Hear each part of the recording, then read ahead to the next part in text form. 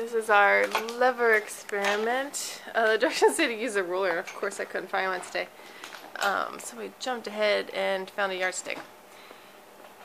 And we just have a Lego block under there for our fulcrum. You know, use what you have. So I lightly taped a plastic cup to each end, and this is our load down here. I just put one nail in it. And then down here is our effort, and we're seeing how much effort it takes with the fulcrum in different places. So we can, yep, it just lifted up. It just lifted off the ground. So count up how many nails that was. Only two left. I just found these nails because we had a bunch of the same.